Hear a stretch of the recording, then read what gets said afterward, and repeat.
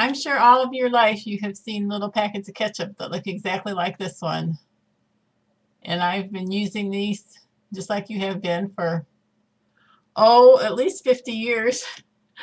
And then the other day well, I guess it was a few days ago now, I was driving through Wendy's and I thought I saw the girl, like I asked for ketchup and I thought I saw her with her hand kind of cupped holding this. I thought, what is she doing? And sure enough, Heinz has come up with this cute little ketchup packet. And if you take, let me show you the back side of it. You can see through it. Now, they've had similar packets for dipping sauces for chicken nuggets and that kind of thing for a long time. But I just thought this was the cutest thing ever. It looks like one of those bottles that you stand upside down. That was a cool invention too. I just love that. The ketchup bottles, you stand them in this position so when you go to use them, that the ketchup is actually at the proper end of the bottle. But if you look at it now, if you do that, the writing is upside down, which is the same, I think. This is true for the big ketchup bottle, but at any rate, you can take this end here and you can twist this off and then use it like a ketchup bottle and squeeze your ketchup out of the end of it. Or if you're driving and you're trying to eat French fries when you're driving or whatever, if you'd rather dip your French fries, then you take this corner right here. Sorry, everything's crooked. Everything's crooked. Take this corner right here and pull it back, or any corner, I suppose, but that one's probably bent. Let's see, is that bent? Well, it's a really nice package, actually. You know how sometimes they're hard to get a hold of? I don't know if you can see that, but it bends back quite a ways, the foil on it.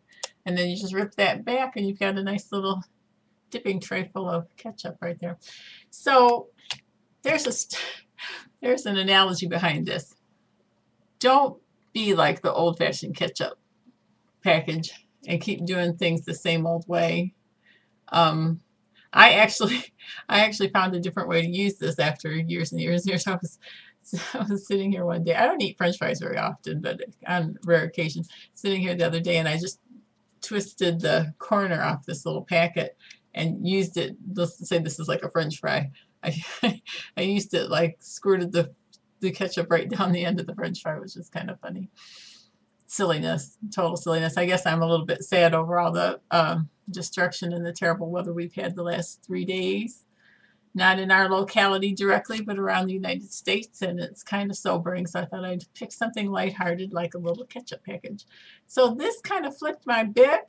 I was just thinking what a cool idea that was, and then I thought, wait a minute, they've been using dipping sauces like this for 20 years. What took them so long to get in the game with the ketchup?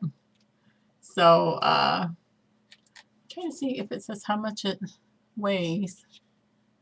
Yes, it does. It looks like 95/100ths of an ounce, if I'm looking at it straight. So anyway, that was what I was going to say. I was going to say was, don't be like this package of ketchup that you wait years and years and years and years to find a better way to do things. Find a better way to do things now and improve your life drastically like this package of ketchup. So that's my parable of ketchup packet for today.